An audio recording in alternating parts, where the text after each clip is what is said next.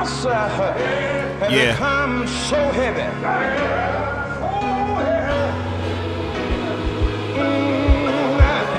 I want to share some shit with y'all.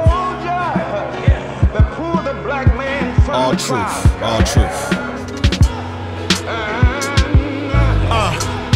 Like I'm standing inside a tabernacle. I promise not to lie in not one of these verses. I started out as a battle rapper. All I knew was max sales, ADATs, DATs, and GATs.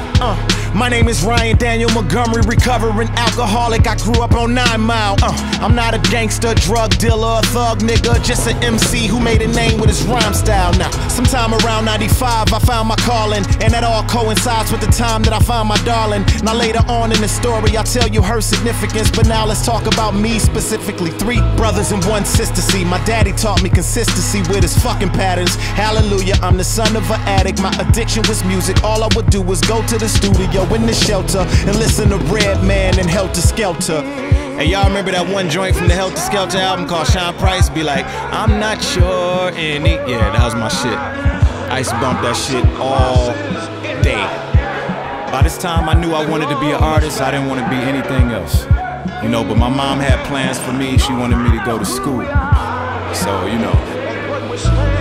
To make moms happy, I took some general courses in college. Took the bus until I got hella bored with that, because the bus stop I had to walk to was right across from the first studio I ever recorded at. Now I would have to assume that it was either meant for me to be rapping or meant for me to be laughing at God's geographical humor. As soon as I stepped foot in the open mic, it was like a reunion. I was a shoo-in. I met Kino there too, and he asked me to manage me, and that was back in like, let me see, 9-7, my girl was pregnant, hurdles was prevalent, and it was therapeutic just for me to breathe into my mic. Started learning why the Lord put certain people in my life, and the way he started blessing me.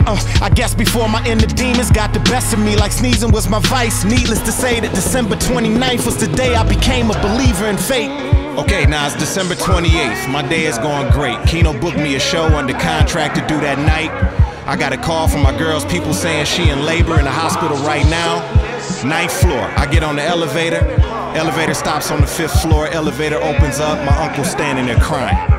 Now I'm caught off guard. I'm like, what the fuck? My uncle standing there like, Ryan ain't that way. I walk out, I see my mama and that entire side of my family looking like it's some kind of drama happening. I said, what happened? They like, Granny's been in a bad accident and it ain't looking good. I'm like, man, what? I'm having a baby before it flows up, before I froze up. I'm trying to figure out why the Lord chose us, or maybe chose me, to ride in this emotional roller coaster. My mama said, the baby here yet? I said, maybe. She said, maybe, baby, go see. I walk away feeling like a good father, at the same time as a terrible son. Get to my girl, she 5 centimeters dilated, so I waited. She gotta get to about 9 till it's that time, and meanwhile I'm more popular in this hospital than the doctors.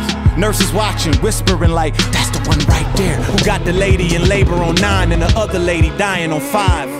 By this time, I don't even fucking remember that I got a show. Somebody had to remind me. The doors is already open at the venue. I got emotions running every which way. All the nurses and stuff is like, we'll keep you posted about the baby. We'll keep you posted about your granny. I didn't like seeing my mama like that, so I had to get out of there. Yeah, I hit the stage at 11:50, killed it. I got off at about midnight with about 6 types of different emotions floating around inside me, hopeless, trying to find me, hoping in time God will guide me in the future. Just as I was about to leave out, I saw Kino talking to Marshall, and then he introduced us. We talked about collaborating and how chasing this rap thing is aggravating, but I'll get back, I got the family waiting. I get to skating. As soon as I get to the hospital, they tell me that my granny didn't make it. She just died. I'm feeling helpless, it hurt me. On the flip side, my little boy is healthy in the nursery. I picked him up, looked in his eyes for the first time and just cried. Ain't no denying this is the power of God. I said, I love you, Granny, and looked to the sky like even though he just got here, goodbye. This is how the story goes. Powerful day.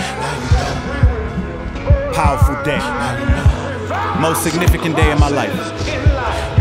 I mean, aside from meeting my man Marshall, my son being born, and my granny dying on the same day, my grandma didn't live anywhere near that hospital. I learned a lot this day. I learned that the universe has this way of balancing itself out. For me to lose such a beautiful soul in my granny, and gain such a beautiful soul with my firstborn son, little Royce, it showed me that God is real. God is real. And you know what they say, God giveth, God taketh away. God taketh away. God taketh away.